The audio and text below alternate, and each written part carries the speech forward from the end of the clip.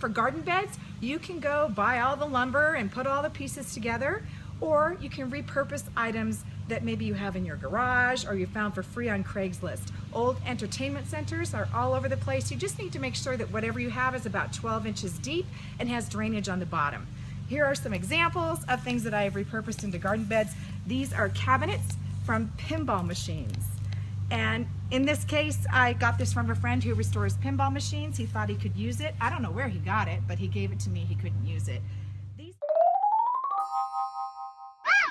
All right, another thing that I found in a garbage bin was this old ironing board. And this is a great portable potting bench because if you get dirt on the top, it just falls right through. It's also very easy to move around the yard. This is an old mailbox that I painted and glittered up, and I use this to store tools in. It keeps them dry and safe and away from spiders and critters.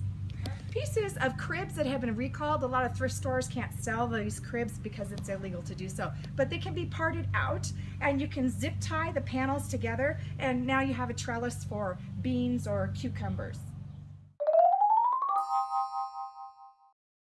And plant labeling.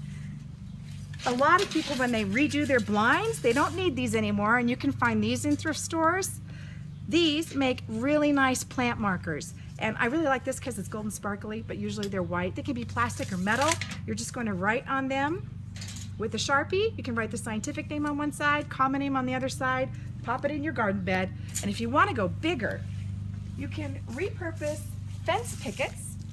Again, just take a Sharpie and put the name on it, and then you can put these in your garden beds.